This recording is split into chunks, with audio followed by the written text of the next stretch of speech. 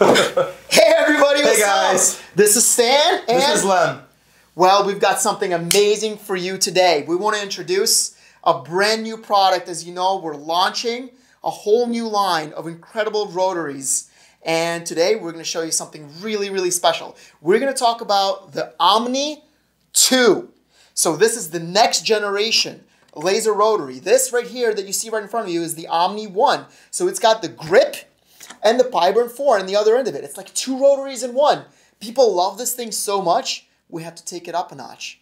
And it's, by the way, it's almost been 2 years since we released the grip. So it's got 2 years of engineering and R&D built into this. And boy, are the improvements incredible. We think you guys are going to absolutely love it. So this launch is going to be amazing. Now, we have a limited number of rotaries. Just 50 of these units, just 50. They're going to sell out very, very quickly. So get in very early. So on the 29th of August, which is tomorrow as of the taping of this video, tomorrow at, 11 a.m. Eastern. See, we thought about the West Coast folks this time. So 11 a.m. Eastern, these are going to go on sale. We've got 50 of these units, and then we've got 300 of grips and 300 more of PiBurn V5s. So that's going to be fine, but these are going to be limited. So we are going to talk about all the improvements, and we're going to do it one rotary at a time. What does that mean? We're first going to talk about the PiBurn end, which you got the PiBurn side right here, and then we're going to talk about the grip side of things. So again, this is the PiBurn V5. That's the fifth generation of our best in class roller rotary. It uses the wheels to create friction and rotate your object for you while the laser engraves. So this is the version 5 of the rotary. And this is the Grip 2.0. You put these two products together facing each other in this orientation, you get the OMNI 2. And that's what we're going to talk about. So Len, why don't you kick us off and start with the number one improvement here. I got a cheat sheet here for you. With the number one improvement that the PiBurn brings to us, the PiBurn 5 over the PiBurn 4. Sure, the PiBurn 5, I would say the biggest improvement are these tires. So there's no more O-rings to lose or get, get dirty. This is much better. These gonna stay on. They increase friction by a lot. So you can now do probably wraps and stuff like that.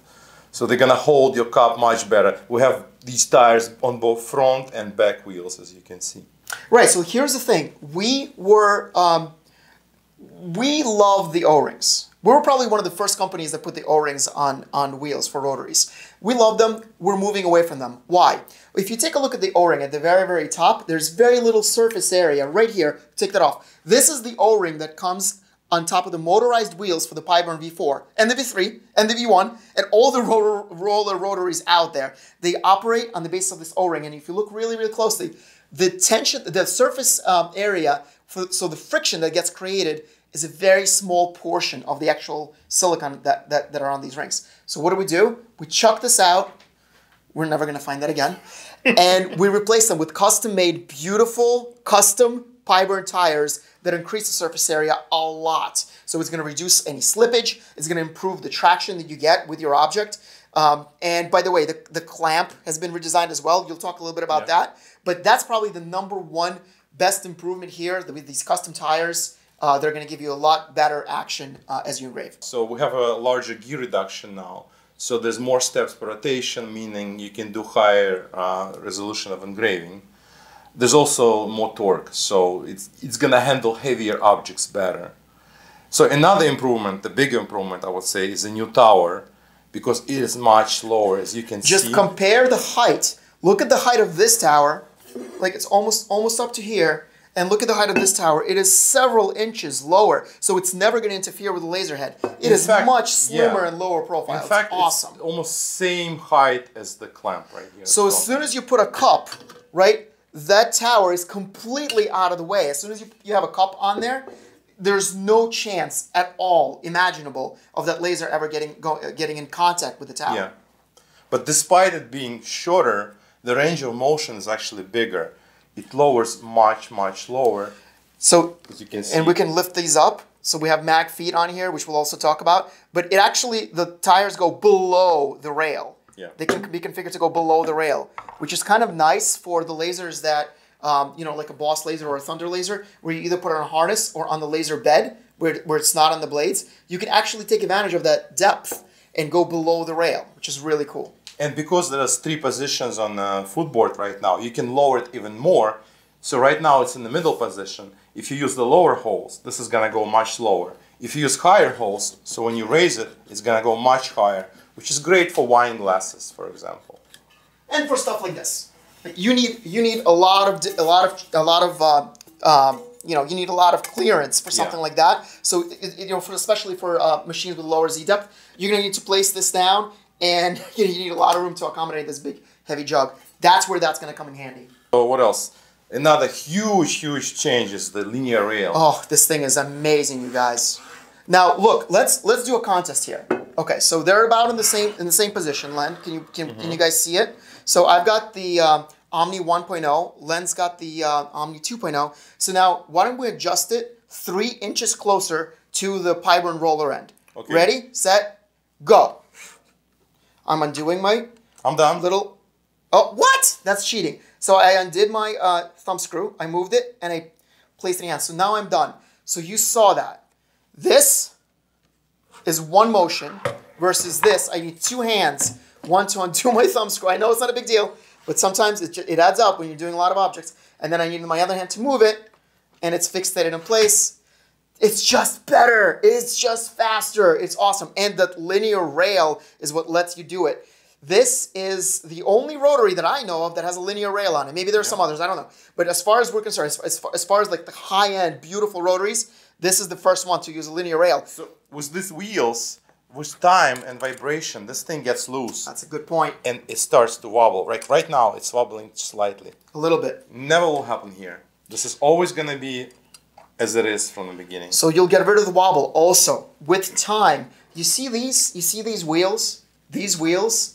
They actually come apart with after years of use, a lot of use. So that's what creates a little bit of space between these two and this one wheel, and that's what's going to cause the wobble. You can adjust them. You can fix the wobble. You can fix it, right? But it will never happen. You can fix it, but that linear rail makes that whole wobbling action go away. Clamp. You got to talk a little bit about the clamp. Flip that thing around. Talk a little bit about the clamp. The clamp, yes. So why don't we do a contest? Let's see who can remove the clamp faster. Oh yeah, that's a good idea. That's a good idea.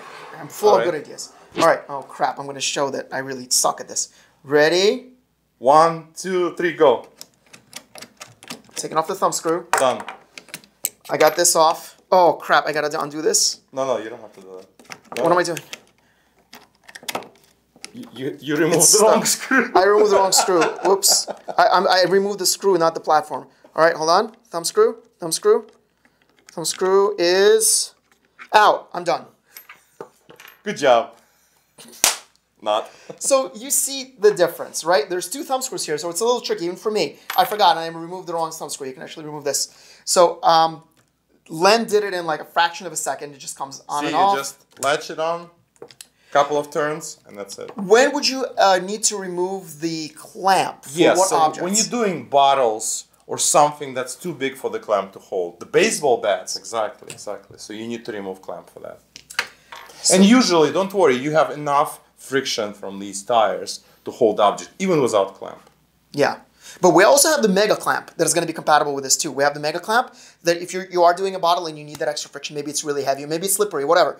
That mega clamp that goes from the outside, not from the inside, from the outside of the object, and it clamps down, that's going to have you covered. So that's awesome. Okay, so those are the improvements for the PiBurn V5 over the PiBurn V4. Now I got to say, the PiBurn V4, it's an amazing rotary. This thing has engraved hundreds of thousands of tumblers, you guys, right? People absolutely love it. We've shipped thousands of these units. People absolutely love it. So if you're getting the FOMO, don't worry. If the PiBurn V4 works for you, God bless, use it. It can serve for years. We still have PiBurn V2s out there. V3s, we just had a video on the PiBurn Labs forum. Go look it up. Cappy, a really good customer of ours, he's still using his V3 on over 3,500 tumblers, and it's still doing great. It's a workhorse. So yes, are these better? They're a lifestyle improvement. They're a user experience improvement. But functionally, the older rotaries are just fine. So no FOMO, guys. Get it if you want the very, very best. If you're fine, you're fine. Okay, so that's the V5. Now we're going to talk about the Grip 2.0. We're so excited. Really, Len outdone himself here. We actually have an engineer, Eugene. This thing is beautifully over-engineered, as I like to say. We've thought of everything, and this thing is incredible. So Len, why don't you take us through some of these improvements over the Grip 1? Sure. So the first thing you're probably gonna notice is 6 jaws.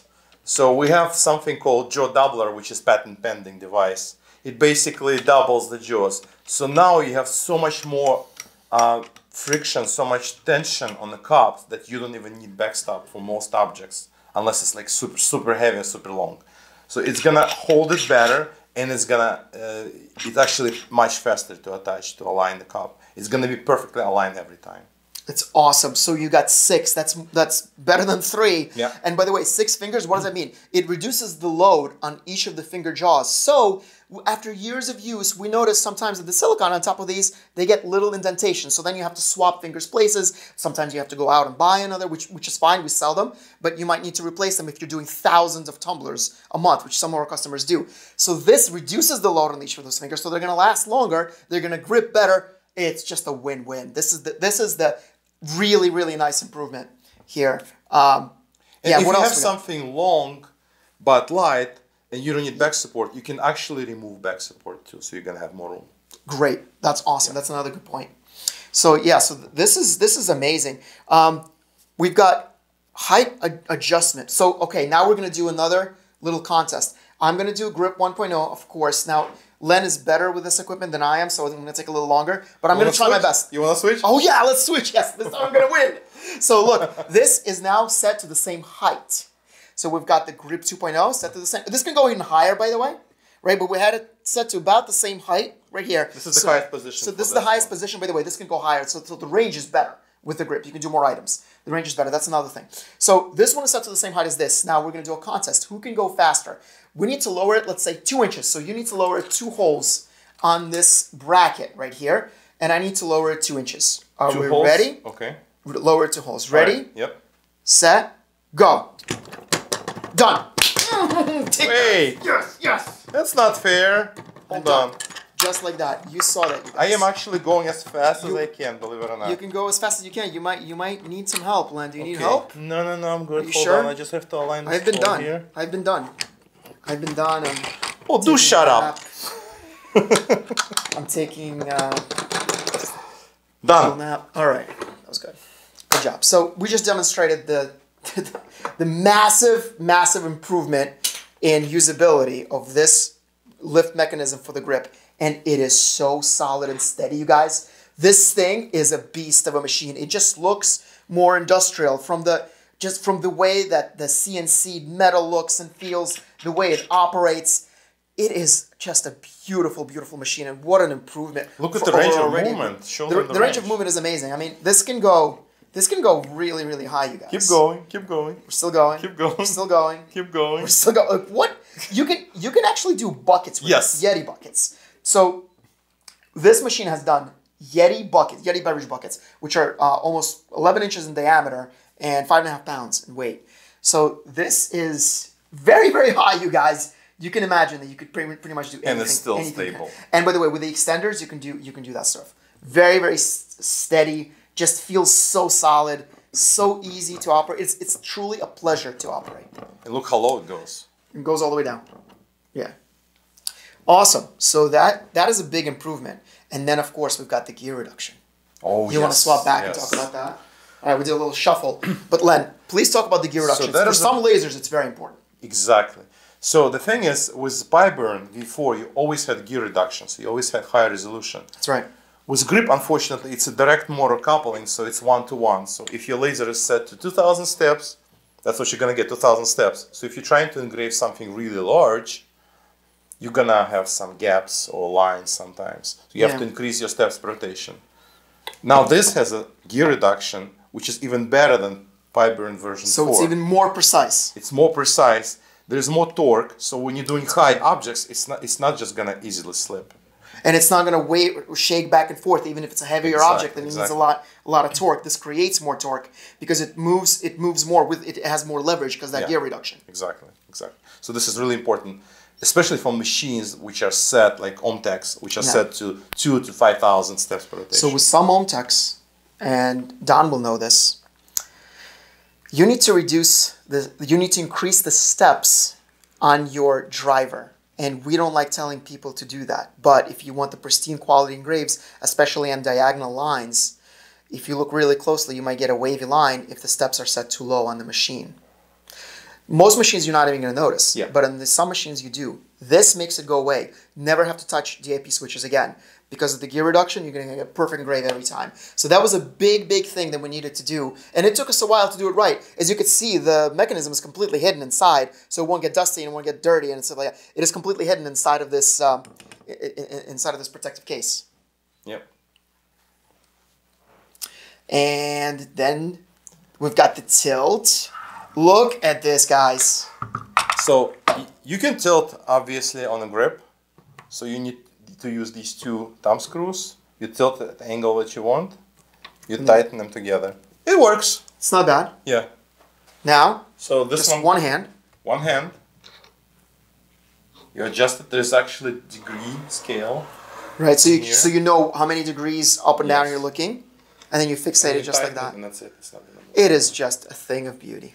It is beautiful. And you've got this little level right here. I don't know if you can see it, but there's a green little level, a nifty little level, right at the top of the PiBurn Grip 2.0 right here. So it'll tell you when you're straight every single time. So now this is not going to be super helpful when you're using tapered cups, but if you're using straight tumblers like the Save a Cup straight skinny or Save a Cup Maker tumbler, this is going to be great. Just like that, you level it out just on the rotary. So on top of this, this chuck is made more precise, so there's actually less wobble. There's almost no wobble. So it's not going to be out of round when it's turning. Right. It's going to be perfectly round. It's a precision piece of machinery. We're really, really proud of this. Easy to operate, extremely powerful, versatile, capable, and we think you guys are going to absolutely love this thing. So pre-orders do start tomorrow. We're going to post this video up tonight on the site, on PiBurn Labs, wherever you find it. Give us a shout, leave a comment, tell us what you think. Reach out to us, we want to hear from you. Participate in the community, engage. We're all out there to see you succeed. So please join us, engage, and we're going to see you out there.